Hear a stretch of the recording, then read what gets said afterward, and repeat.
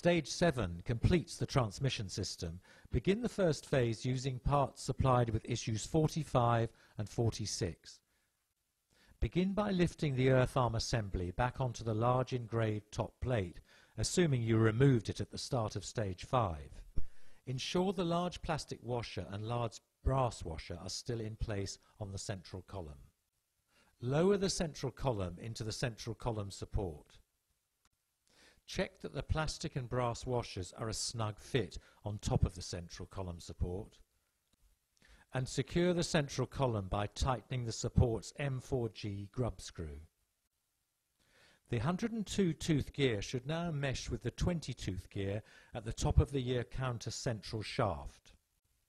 Turn the model gently onto its side and ensure the 8mm steel bearing is correctly seated in the base of the central column. Slide the long brass locking collar onto the central drive shaft and secure it by tightening the grub screw. Slide the 20 tooth gear onto the central drive shaft so it is firmly against the base of the locking collar. The gear teeth should be uppermost. And secure it by tightening the grub screw. Turn the model upright again, then add the small brass spacer to the central drive shaft.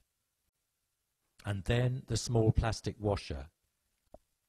You can now fit the long chain. With care, this can be done without undoing any of the previous assembly. First, drape the chain over planet Earth and lower it down and around the long chain's sprocket. Now, wrap the chain around the sprocket and pull the chain out below the solar eclipse gear and between the inner two moon pillars. Slide the chain over and around the 22 tooth chain sprocket on the central shaft. Slide the main drive shaft down to its lower limit. You will have to release the grub screws on the locking collar and 20 tooth gear below the engraved gear. Wrap the free end of the long chain around the 14 tooth sprocket and place the sprocket onto the top of the main drive shaft. Finally, slide the drive shaft upwards and retighten the grub screws on the locking collar and 20 tooth gear. Check that the long chain is fully engaged with all teeth on the 22 tooth sprocket and both 14 tooth sprockets.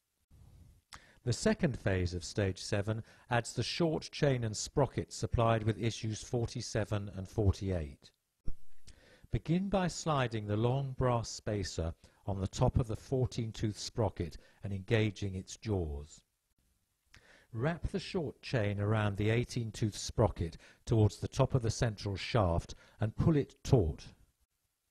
Wrap the free end of the short chain around the remaining 14 tooth sprocket. Place the sprocket onto the central drive shaft and engage its jaws with those on the top of the long spacer. Note that you may have to lower the central drive shaft in order to fit this sprocket, as when fitting the long chain. Check that the short chain is fully engaged with the sprocket teeth, then lock the long spacer by tightening its grub screw. The third phase of stage 7 adds parts supplied with issues 49 and 50. Fit the brass spindle to the 158 tooth gear using 3 km 2.5 screws.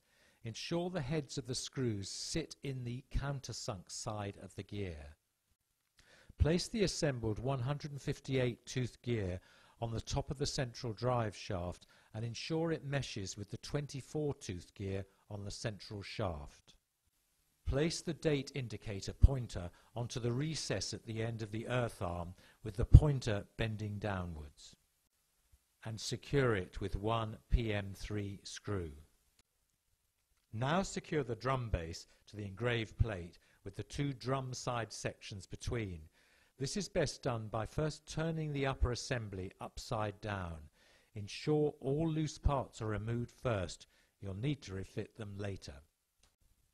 Position the two drum sides in the channel in the engraved plate as described previously for stage 4 phase 2, noting their correct date alignment. Lay the bottom plate with the motor, control system and legs over the drum sides.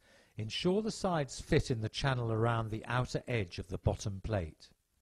Rotate the bottom plate gently until the drive shaft engages with the jaws of the motor spindle.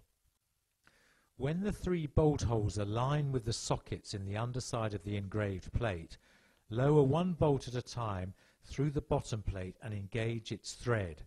Tighten with a 5mm Allen key. Repeat for the other 2 bolts.